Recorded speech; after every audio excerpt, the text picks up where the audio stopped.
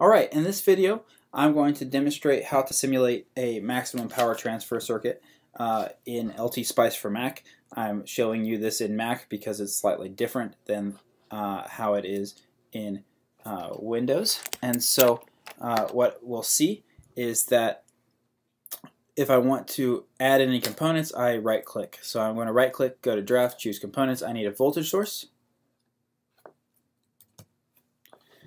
So I can search for that, select it, and to get out of that I'll hit Escape. Then I'm going to right click on where it says V to set a voltage. I'm going to set it to be 12 volts. Click OK.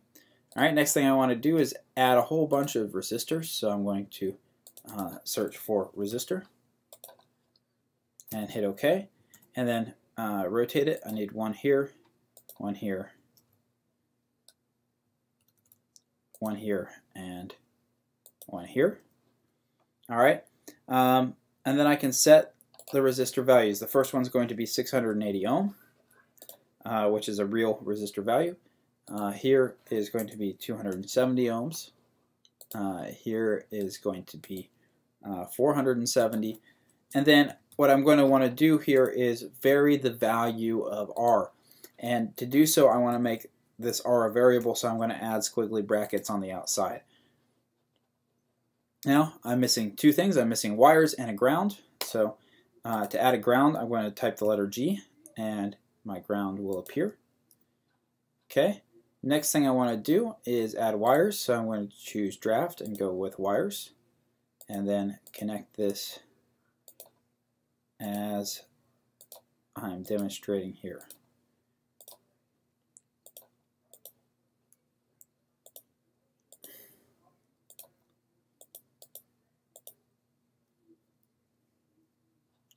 And you can see that I missed a couple, so I can continue on. I can go here, and now my circuit is complete. Now, what I want to do is step this value of R from 50 to 1,000 in steps of 50. And so I need to add a .op command or a spice directive. What I want to do is .step param, so I'm stepping a parameter, and I'm going to step the parameter R from 50 to 1,000 in steps of 50. And so you can see that that's what I have written there. If I click OK, I can put it here. And then if I click Run, what it's going to say is there's no analysis command. And what I really want to use is the operating point voltage or .op. So what I want to do is go ahead and add a spice directive .op, click Enter.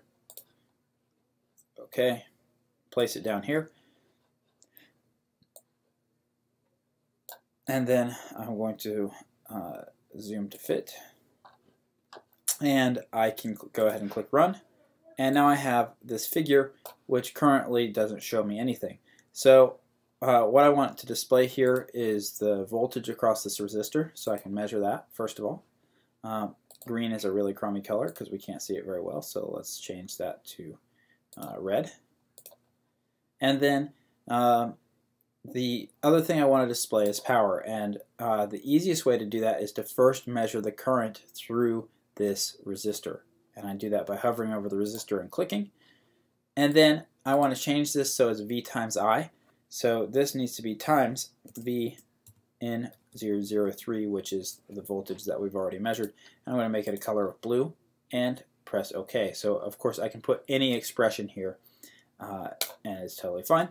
And now we have the solution. What you will notice is that as you increase the value of resistance for a while, the power goes up, and then at a certain point it maximizes. This is what is called maximum power transfer, which you will learn about when you learn about Thevenin equivalent circuits.